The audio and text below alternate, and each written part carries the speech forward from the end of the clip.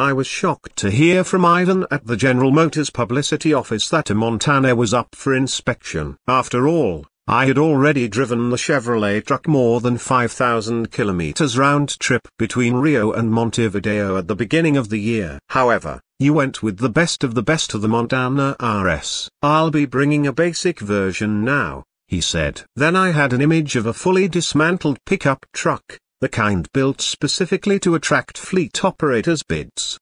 The most basic variant of the Montana on GM's list is only a 1.2 turbo mount, with a manual transmission, and lacks even a surname. Living in really simple setups is always interesting and makes for interesting writing. When compared to variants with greater equipment, some of them are even more sporty in their conduct. Admittedly, I was delighted about the possibility because press fleets seldom get vehicles like these. But I noticed when I went to pick up the truck, the Spartan mount, $127,150, was not the Montana that arrived instead. It was the LT, $133,450. The second most basic of 5 models. Being the best equipped Montana with a manual transmission is its goal. It's plain but orderly from the exterior. The Montana LT now sports 17 steel rims with hubcaps that, to the uninformed, are alloy wheels because the plastic looks like diamonds,